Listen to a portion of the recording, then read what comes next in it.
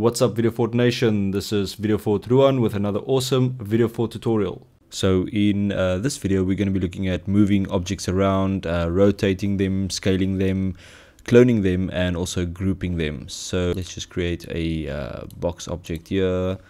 So first of all, if you look at your top toolbar, you'll see that you've got select and move, you've got rotate and you've got scale.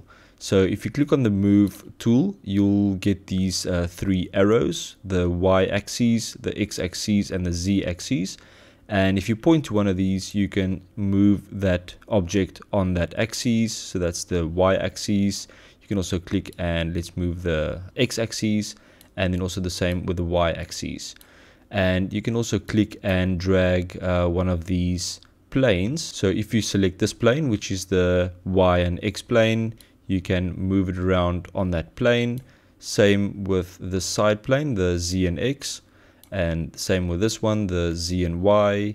And then you can also click this little box, and that's like a free move, so kind of moving around on all the different axes. Okay, let's look at the rotate. So click on this, select and rotate, and you'll get a kind of similar thing also with these different axes. So if you click on one, drag, it will rotate around that axis. This one will rotate around that axis, and this one will rotate around that axis. Let's quickly undo that. And then if we look at the last one, which is scale, so you can scale it on the z-axis or the y-axis or the x-axis. Or if you point this right to the center, you can scale it uniformly, so it will scale all the axes together. Okay, so one very important thing to learn in 3ds Max are the shortcut keys or the hotkeys. And basically the ones that you need to remember are the move, rotate and scale hotkeys. So really simple on your keyboard. If you press W, that will go into move. If you press E next to W, that will go into rotate. And if you press R next to the E, that will be scale. So let's press W on your keyboard and we can move it around. Let's press E on the keyboard, then we can rotate it around, and let's press R on the keyboard and then you can scale it up and down. So really simple way to just use those hotkeys on your keyboard. And let's go to the move, so press on the W key. Okay, so let me show you guys how to clone an object. So let's select this object, and what you need to do is on your keyboard you need to hold in shift, and then we're gonna move it in that direction while holding shift. Let's release shift and the mouse button, and it will pop up with this clone options box. And in this course I'm only going to cover the copy, so make sure you're on copy. You can specify a name if you want to, but you don't have to do that now. Click on OK, and then it will basically create a clone of that object.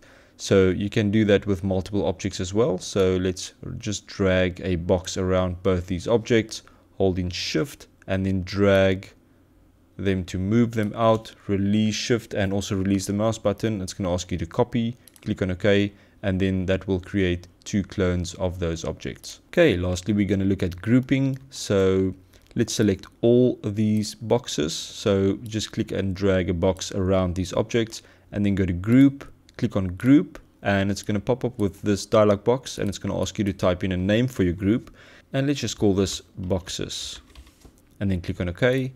And then that will group everything together. So if you click on one object, it will automatically select all of them. And if you move them, they will all move together. Let's go to rotate. Let's just click on one object, rotate, and you'll see it will rotate all 4 objects together because they're grouped. And the same with scale. It will scale all 4 objects at the same time. So let's say we want to ungroup this. So make sure you've got one of these selected. So everything is selected, basically the whole group. And then you click on group again, and we're going to click on ungroup, and then you can select one object again and they will be ungrouped. Okay, let's just reset our scene quickly. Let's just maximize this viewport. Okay, let's create another box in the center, something like that.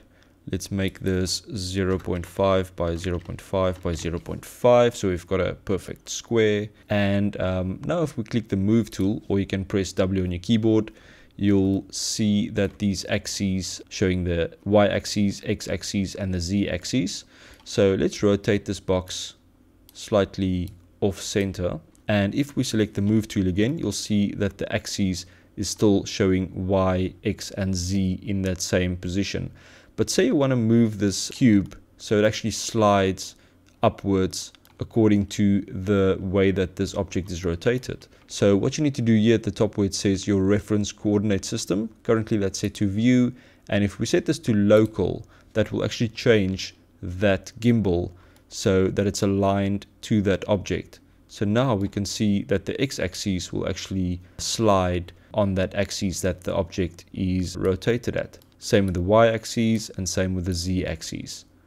And if we change that back to view, that will be the view coordinate system again. So z will be straight up, x will be sideways, and y will be that way on the axis. Okay, so that's all about moving, rotating, and scaling, and also grouping and cloning some objects in 3ds Max. And also be sure to check out some of our other awesome tutorials on the VideoFort YouTube channel. I'll see you guys in the next video.